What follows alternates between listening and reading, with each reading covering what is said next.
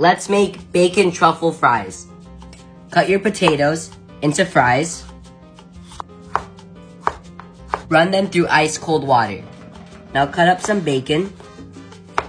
In a cold pan, go ahead and add your bacon bits in. Now turn the heat on. Now let your bacon get nice and crispy. Dry your potatoes off. Deep fry till golden brown and crispy. Drain your fries. Immediately hit it with some truffle salt, some Parmesan cheese, your crispy bacon bits, black pepper, and some dried parsley. You can also use fresh parsley. Now give it a toss. Let's try them. So good.